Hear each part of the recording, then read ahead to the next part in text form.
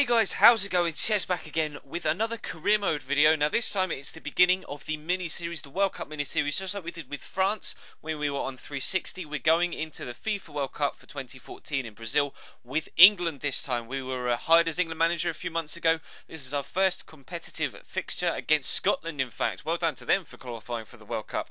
Now we're going to be going through this the same way that we did previously. We'll have the group stage as one video, and then we'll have an extra video for each of the following rounds should we progress. So we're going to start off with Scotland here. Well, first things first, I want to say please do feel free to leave the video a like if you could be so kind to show some support for this extra little mini-series. I will be trying to bring you some transfer news should anything happen with Chelsea whilst we're going through the World Cup process. There isn't currently the transfer window at present, but after the group stage, should we progress, there will be some transfer news stuff coming to you.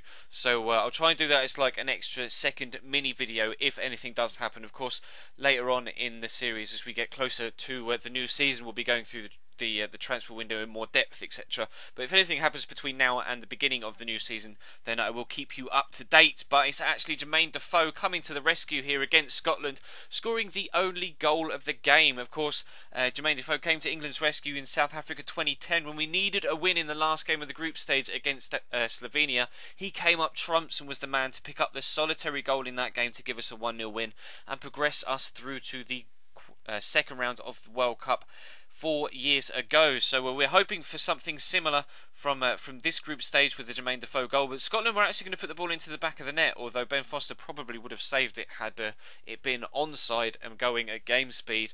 But you know, we're picking up 3 points from the first game, which is very, very pleasing indeed. That was a rotation side played for that game, because the other two games in our group are much, much more difficult. Also, we thought, the first one of which is Chile. Now, of course, we recently covered them in the World Cup squad series last Sunday, so we know all about the threats that Chile face and the sort of players that they have at their disposal, including Alexis Sanchez, Arturo Vidal, and a lot of pace out wide with Marc Gonzalez, etc., and Humberto Suazo or Fernandez up top. So we definitely know that Chile are a tough side to beat. They've already beaten Belgium by 1 goal. I'm not entirely too sure what the exact scoreline was, but their goal difference is the same as ours. So they beat Belgium by 1 goal. So beating a side of Belgium's quality clearly shows what Chile are all about. But I don't know whether their players were tired, perhaps. But we got off to a fantastic start.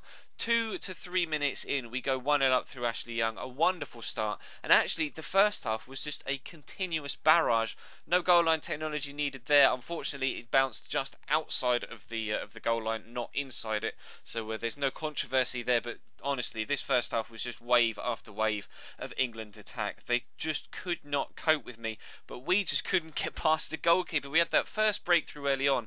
And for the rest of the half, it was just chance after chance after chance. And Claudio Bravo pulled off fantastic save after fantastic save. We were a little bit wasteful as he goes down to his left hand side yet again to deny Micah Richards there from the header from the corner, and then Gerrard's going to play in Ashley Young. Gonna have another good chance, obviously Ashley Young scoring the first goal, going for another distance shot, but Bravo's able to pick it out of the air before it dips underneath the crossbar. So we went in at half time with just a slim 1-0 lead. I don't know how it was only a slim 1-0 lead, as you'll be able to see from the facts that's going to pop up on your screen just now. 9 shots, all 9 of which were on target, and still only the 1 goal. So you can see how good Claudio Bravo had been in that first half, and you can see how disappointing Chile had been, considering they didn't have a single effort on goal. And they're actually going to get their first effort on goal early in the second half. Nice header from Fernandez. Unfortunately, not much power behind it, but the throw out from Joe Hart isn't very good. They get a flick on. A question of offside, but Fernandez wasteful with the chance nonetheless, regardless of whether it was offside or not. So I made a couple of changes during the second half, bringing on Michael Carrick for Phil Jones in a holding role, using him in midfield as opposed to in defence. And I brought on Milner out wide for Ashley Young to add a bit more stability to the midfield rather than just that pace threat. So we actually pushed it into stoppage time before they were going to have another chance. Wonderful tackle from Micah Richards there, but they're going to break through the second challenge. Somehow the ball rebounds up off Joe Hart into the player's chest for a second rebound, and they're actually going to put the ball into the back of the net. After having barely any chances all game, they're going to snatch a point in this one. Carmona in the 92nd minute wins a point for Chile. So we go into the third game against Belgium knowing that a victory will take us through regardless of what happens between Chile and Scotland. But Belgium are an extremely strong side.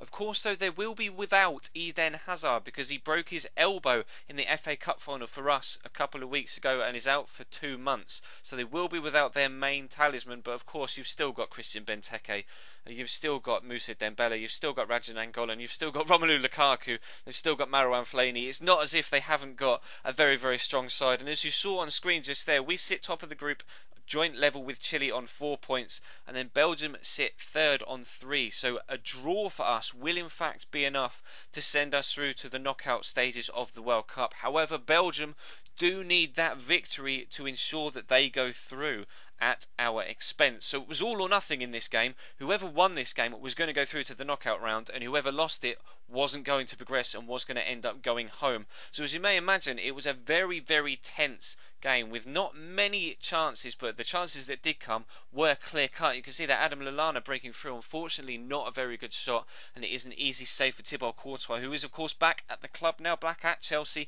after coming back from that loan from Atletico Madrid, and he will be seeing some first team game time in the next season. But as we push into the second half, a glorious opportunity. Daniel Sturridge with the entire half to himself, and somehow he manages to put that ball over the bar. A glorious opportunity. I don't know how he missed it. Maybe it bobbled up just as he was about to strike it, which made it go that little bit higher, but I was so disappointed that we weren't able to take a 1-0 lead there. If we'd have gone on 1-0 up, I really think it would have been game, set and match for the rest of the game, because I didn't see Belgium scoring too. They came close through Morales there. Nice volley at the back post, but unfortunately couldn't get it on target.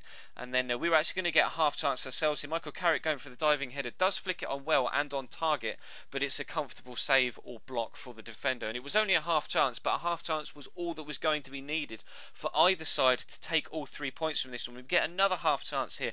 Theo Walcott with a snapshot on his left hand side, and Courtois makes a lovely clawed save, but in the end it does finish 0-0. So we are going to progress through to the knockout stages of the World Cup, and in fact it is Belgium themselves that come through with us. Scotland were able to beat Chile, which means Belgium go through on goal difference by +1 ahead of Chile. Massive result for Belgium there, so them not losing that game was just as crucial for them as the win had turned out to be before we set out onto the pitch. So that is how the group stage ends. We're going to push through into the knockout rounds. That video will be coming to you on Thursday. Of course, you'll be seeing this on Tuesday. We'll have the interactive road to Division 1 tomorrow.